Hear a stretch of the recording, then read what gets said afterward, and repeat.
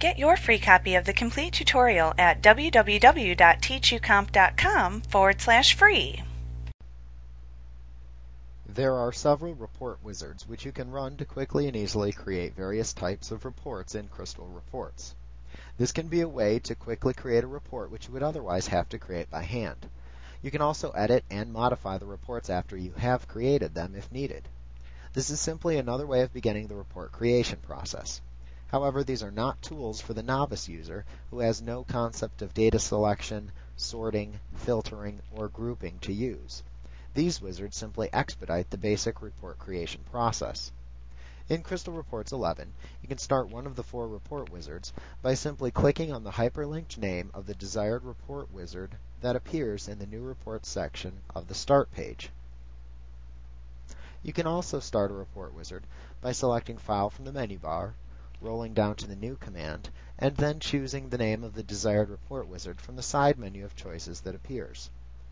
You can select either the Standard Report, Crosstab Report, Mailing Label Report, or OLAP Cube Report choice to create a report using a wizard of the selected type. In Crystal Reports 10, you can create a new report from a wizard by simply choosing File from the menu bar and then choosing the New command, or by simply clicking the New button in the standard toolbar to launch the Crystal Reports Gallery dialog box. In the Create a New Crystal Report Document section, select the Using the Report Wizard option. That then allows you to select the type of report which you will create by choosing the desired type of wizard to use from the Choose a Wizard list. You can select either the Standard, Crosstab, Mail Label, or OLAP wizard to create a report of the selected type. Once you have selected the type of report to create, click OK to continue. Each wizard will lead you through a screen-by-screen process in which you answer questions and select report options. The screens which follow next will vary depending upon which wizard you selected. We will examine the most common options which you can set by selecting the Standard choice. The first screen which you will view after selecting the Standard choice is the Data screen within the Standard Report Creation Wizard dialog box. This is the same as the Database Expert dialog box. Any database connections you have created and stored to the Favorites folder in the Database Expert screen are available in this window. Select or set the desired data connection from the Available Data Sources window, and then move the desired data tables into the Selected Tables pane at the right side of this dialog box. When you are ready to continue, click the Next button to continue. If you added multiple tables in the last screen, you will next view the Link screen. Here you review the tables which you have added to the report, and you can edit the links if needed. This is the same as the Links tab in the Database Expert dialog box. Make any changes you need here, and click the Next button to continue. In the Fields screen, you select the fields that you want to add to the report from the fields shown in the Available Fields list at the left side of the dialog box. Click on the name of the field that you want to add to the report, and then click the right-pointing arrow button to add the selected field to the Fields to Display list at the right side of the dialog box. If needed, you can click on the name of a selected field in the Fields to Display list and click the up and down arrows to change the placement of the field within the field list. The order of the fields from top to bottom is the order that they will be displayed from left to right in the report.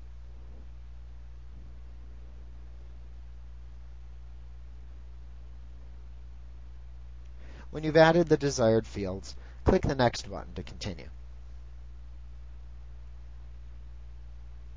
The next screen is the Grouping screen, where you can select a field by which to create data groupings within the report from the Available Fields list at the left side of the dialog box.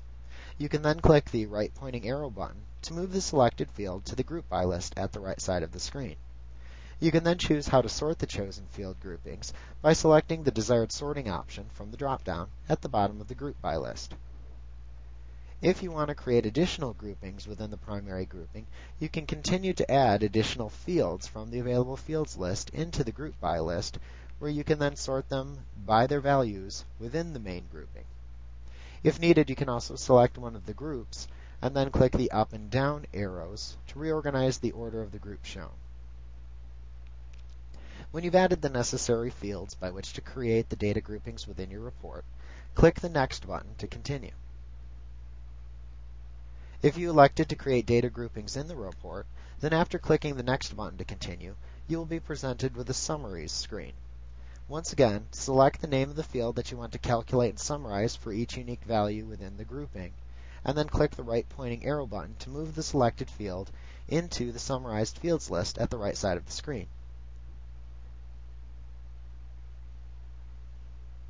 You can choose which summary calculation to perform on the selected field from the drop-down list at the bottom of the summarized fields list. If needed, you can choose a summary field value and also click the up and down arrows in the summarized fields list to move the field up or down within the list of summaries. The order of fields displayed here from top to bottom indicates the order that the fields will appear from left to right in the report.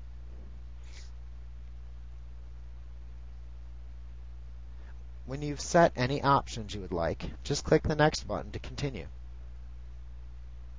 If you added summaries for the groups in your report, then the next screen will be the group sorting screen. Here you can sort the records by the summarized field values for each grouping. You can elect None to skip group ordering, or you can select top 5 groups or bottom 5 groups based on the values displayed in the selected summary value field. When you have set any options that you want to apply, just click the Next button to continue. The next screen is the chart screen. You can select a type of chart which you would like to see in the report by choosing a selected chart type from the option buttons available at the top of the screen. If you don't want a chart, then select the No Chart option button. If you do select a chart type, then type the title of the chart into the chart title text box. You can then use the On Change Of drop-down to select the field whose changing value establishes the series in your chart, and use the Show Summary drop-down to choose the field whose values you wish to chart for each changing value in the field you selected in the On Change Of drop-down. And when you are ready to continue, just click the Next button. In the Record Selection screen, you select a field or fields by which you want to filter the records in the selected tables. Choose the field by which you would like to filter the data from the available fields list and click the right pointing arrow button to move it into the Filter Fields list. You can then select the field by which you wish to filter from the list at the right side of the dialog box and use the drop-down at the bottom of the Filter Fields list to select the desired comparison operator. Then use the drop-down which appears below that one to select the desired comparison value from the drop-down list. You can also type a value directly into the drop-down box instead. When you're ready, just click the Next button to continue. In the Template screen, you can select a report template to use as the basis for the current report from the listing in the Available Template section. If you have a report which you would like to apply as a template, you can click the Browse button to select the report using the Open dialog box. If you don't want to apply a template, then you can simply choose the No Template option from the top of the Available Templates list. When you've made your choice, click Finish to create the report with the options which you have selected.